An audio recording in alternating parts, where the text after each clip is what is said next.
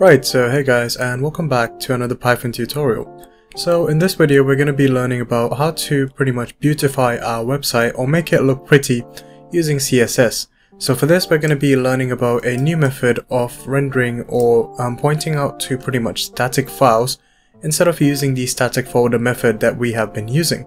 So that's the proper method of doing it, which is why I'm going to be introducing it to you guys in this tutorial. First off, I'm going to go ahead and open up Visual Studio Code.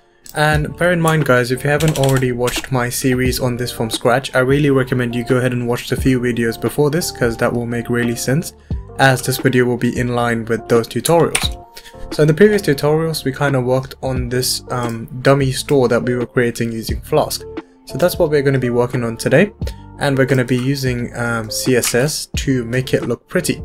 So in the last tutorial we learned about how we could use blocks to pretty much use parent and child classes to allow the use of a layout template. Today I'm going to make the use of this file a lot more relevant and how it is more useful than it was in the last tutorial. So first off, as I said before, we're going to be learning about the proper way of rendering out or pointing to static files.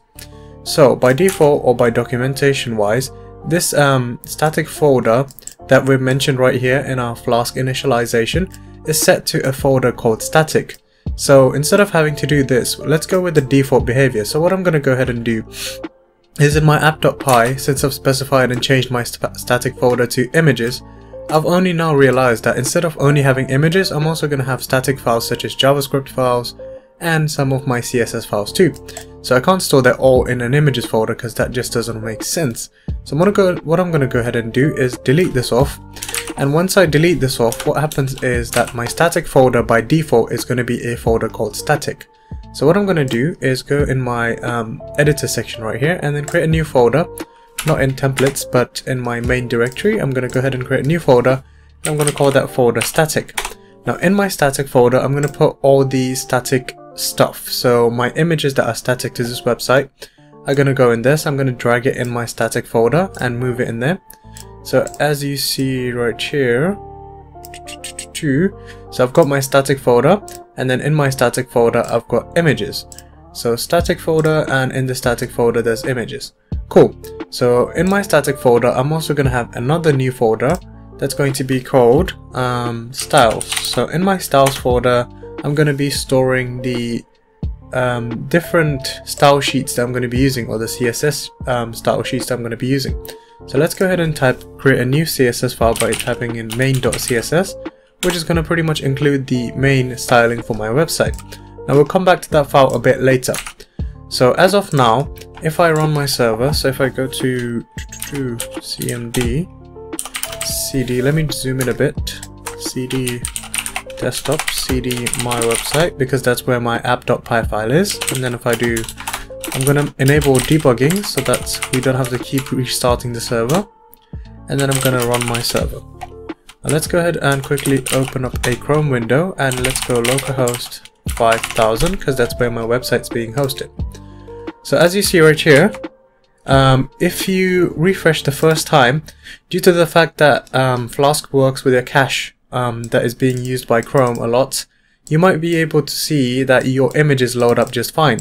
But then what you want to do is every time you refresh your website, make sure you're hard refreshing it by pressing Ctrl first and then F5. So you need to press Ctrl first and then F5 to hard refresh, which pretty much resets the cache as well. So all the recent changes will show up rather than it being the website being stored in the cache and showing you an out-of-date version. So make sure you press Ctrl plus F5 and then you'll notice that your images have disappeared.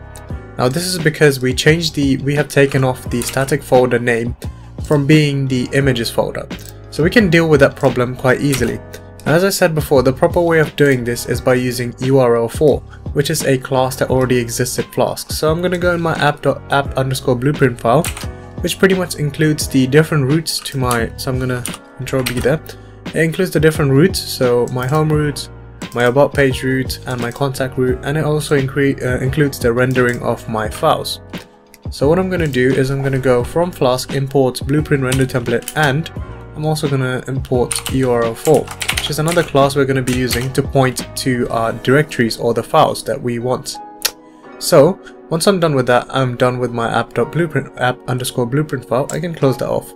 Now let's go back to my file explorer, and in my templates I'm going to go in my index.html because that's the main website showing all our featured products. So our featured products, right now the images link is broken.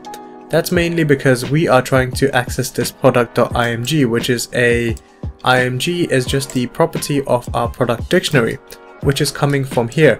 So if I open this, it's coming from popular products, and it's running through all of these different key value pairs, and then it's getting the img key value.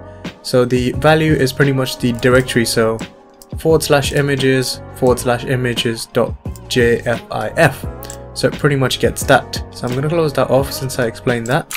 Now, since that doesn't work out very well, since we got rid of the static folder being custom, what we need to do is in this code block we're going to type in URL4.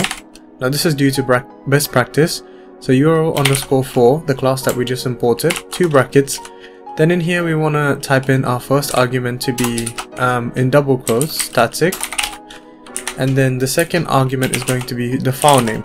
So now the first argument is static because we're saying use the static folder.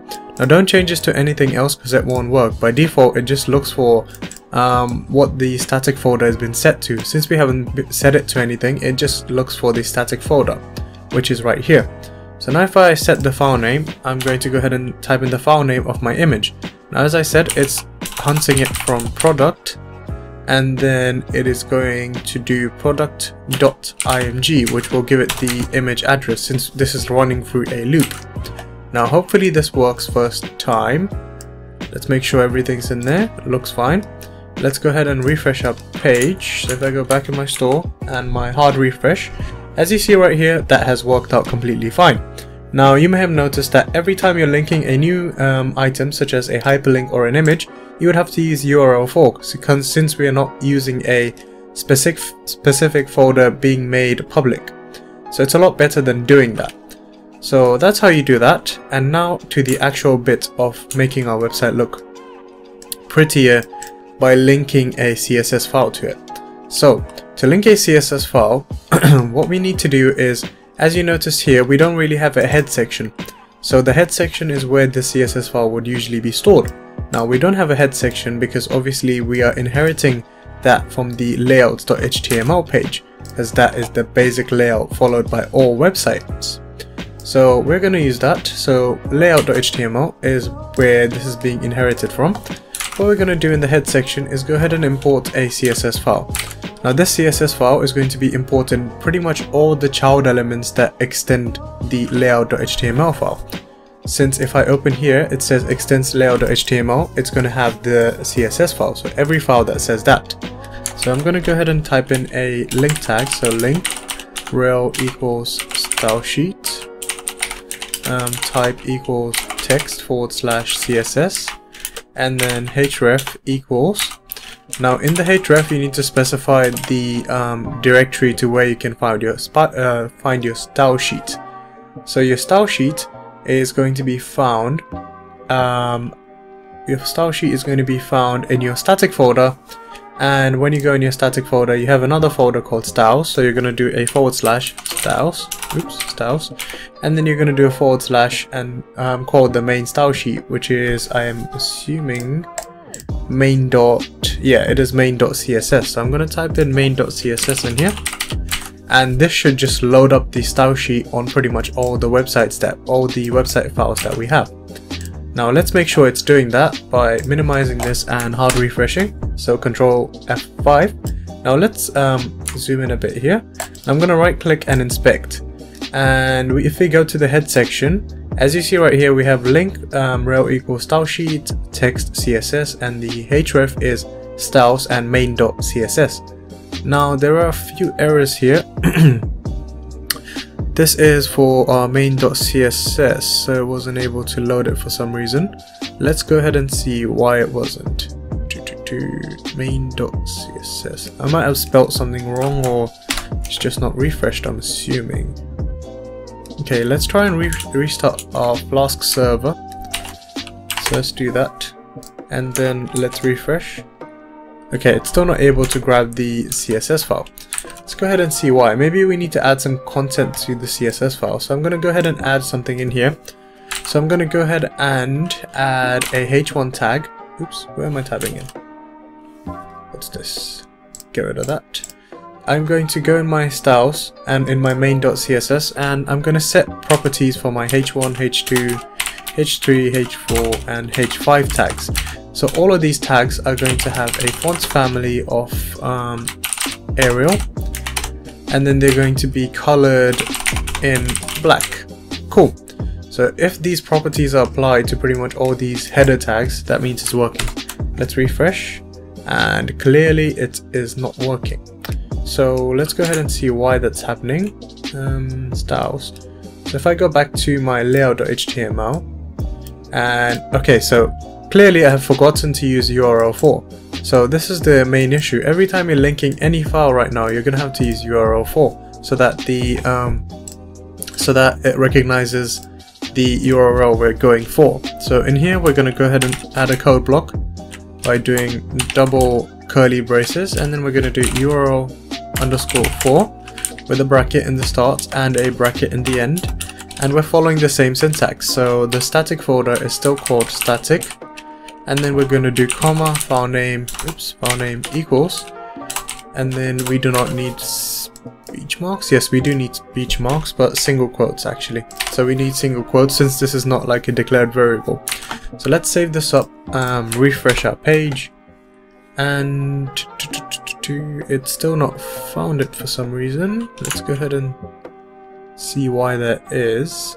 So it's still pointing towards the right address. So URL4 static file name equals /styles main.css.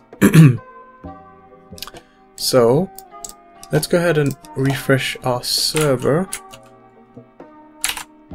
Gonna do this, Flask run, refresh, and it is still not able to find it. Let's go ahead and see what we've done wrong.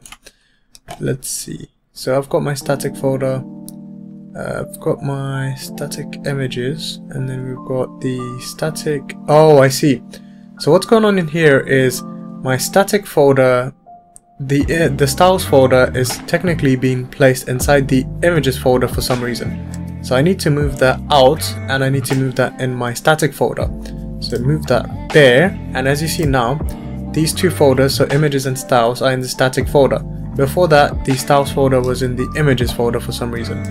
Let's go ahead and hard refresh now, and as you see right here, the error has disappeared, and my website text, so all of the text that had H1 to H5 has changed to the right font, apart from, I'm assuming, a specific. Yeah, so this is a p tag, that's why it hasn't changed. So we can change that too by going ahead in our code, in our style sheet. So we can go in our main.css and do a comma p. And now if I refresh, the price has changed as well. Cool. So I mean the discounted rate has changed as well. Cool. So let's add a few more basic changes to the styling. Let's go ahead and do body, and for the body we're going to do background color of, let's just do gray, light gray. Let's do light gray, and then I'm going to do that should be fine. Let's go ahead and refresh. So we've got a little bit of a change. We've got a sort of light gray background going, and then we have our different products here. Now you can make different CSS changes in here to any element you have on your different websites, because this style sheet right here will be imported into pretty much all your websites, so including about and contact us. So if I do /about, it will show me that, and as you see, the changes have been applied, so the CSS is being applied. And then if I do /contact, the same applies here. So as you see, the changes have been applied. Background is gray and the font is being changed as well. So that is working perfectly fine. That is the main advantage of actually using a template, because now we don't have to import the CSS file separately in all the files. We just do it once in this layout.html file. So it's quite basic and simple. Right, so that was the end for today's tutorial, guys. Hope you have been enjoying this entire series. I'm really sorry about the miss on the upload yesterday, but you probably did not realize anyway, since this is not the biggest YouTube channel in the world. Once again, guys, thanks for all the support you've been showing me in the recent tutorials. If you guys have any new ideas on future tutorials, drop them in the community tab under my post. If you guys would directly like to support the channel, you can do so by either purchasing a super chat emoji or a highlighted message when this video premieres, or you can also sign up as a patron using the Patreon link in the description, as this really helps the channel grow. You can also consider following up my socials and joining the Discord chat for a lot of fun. And as always, guys, I will see your beautiful faces with another Flask tutorial in the next video. Peace!